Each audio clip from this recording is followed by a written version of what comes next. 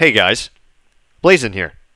Welcome to my analysis on the T-52 DESW.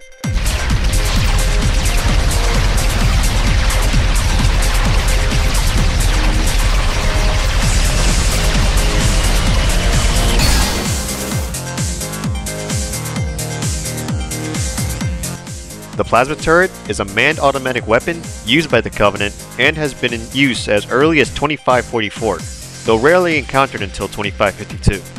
Used as a heavy support weapon in ground-based combat, it provides a rapid-fire stream of powerful plasma rounds to suppress enemy movements and offensive actions. The cannon was designed to allow ease of transport, which results in little protection. Operators usually include grunt heavies and elite generals, although it is also sometimes used by brute war chieftains. The gunner is completely exposed to enemy fire, so a well-covered emplacement position is desirable for prolonged use, especially when under fire.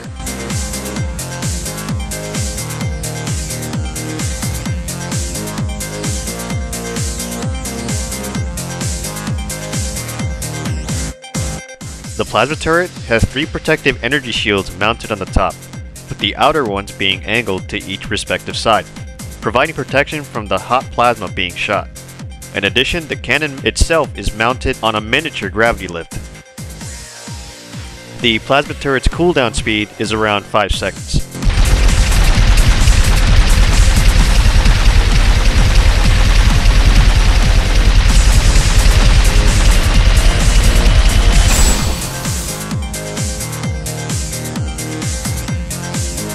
This weapon deals 6 shots to break shields and 4 shots to health for a 10-shot kill.